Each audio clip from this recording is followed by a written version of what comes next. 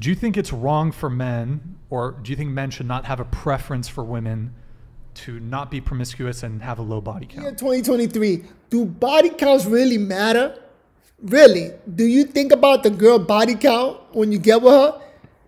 We're going to take a look at a video clip that talks about body count. And welcome to our channel. My name is Noel. I'm here with Nate and Stephen J. Smith, being verbal on life. Let's take whether or not you care about body count, at least go ahead and subscribe, like this video, share with your friends. Let's do this. All right, let's go. Nate go this side. The count doesn't matter. What's your body? Oh my god.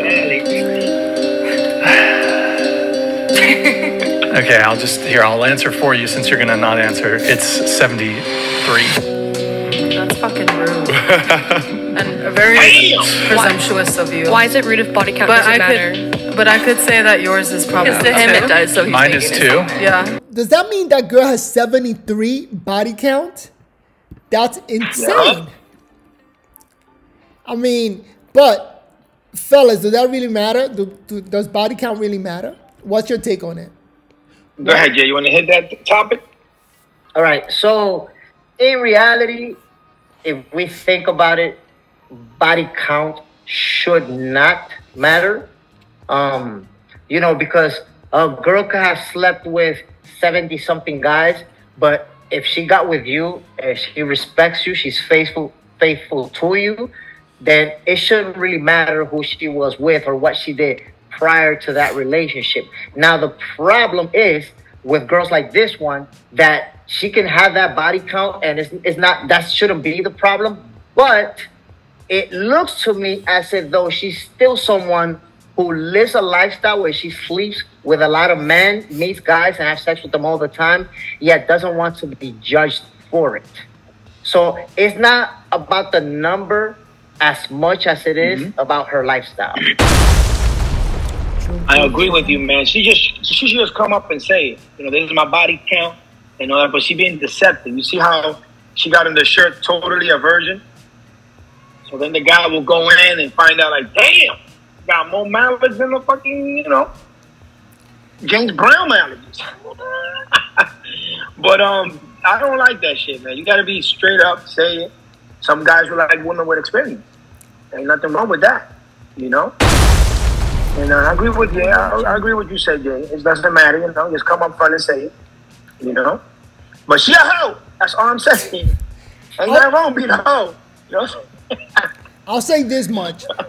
I think body count mattered when I was younger and didn't know as much as I know now.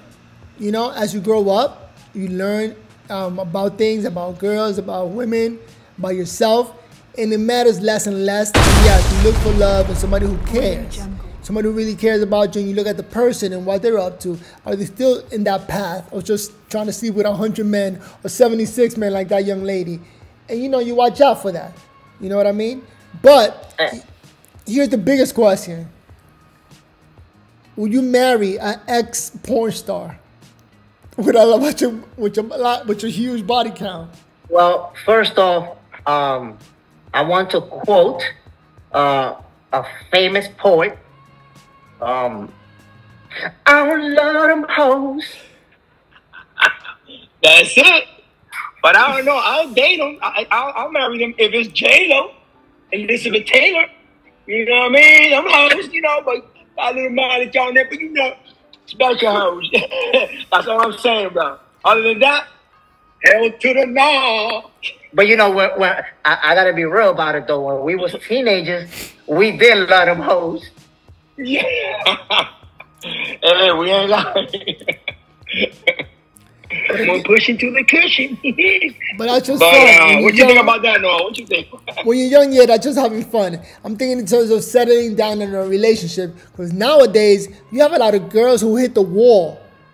You know what I mean? They hit that age where they can't compete with the other younger hoes, and they want to try to get with a man and try to settle down and like calm things down. And you're like, I don't think I want this girl. But I want to say something about that. There's a difference between a girl who's been a hoe, who's done her thing, and who reached a point in her life where she's like, okay, I want to move on. I want to be in an exclusive relationship, and just decides that she wants to change.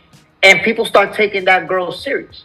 But if you're a hoe and you're already washed up and nobody wants you, and because nobody wants you, now you're trying to look for something, you're going to have a hard time finding that something.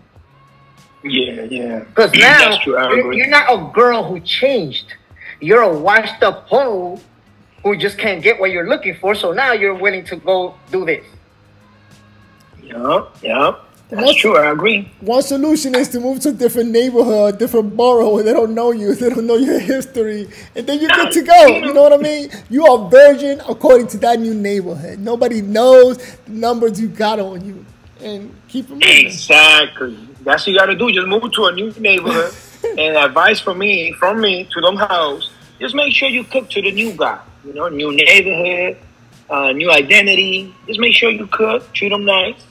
And you can start your whole life again. Zero count. Quick story. Like growing up, there was an individual that was growing up in our building. I'm not going to say her name. That people were running trains on her. Whatever happened to that young lady? You know what I mean? Wherever she went to, they don't know none of that history.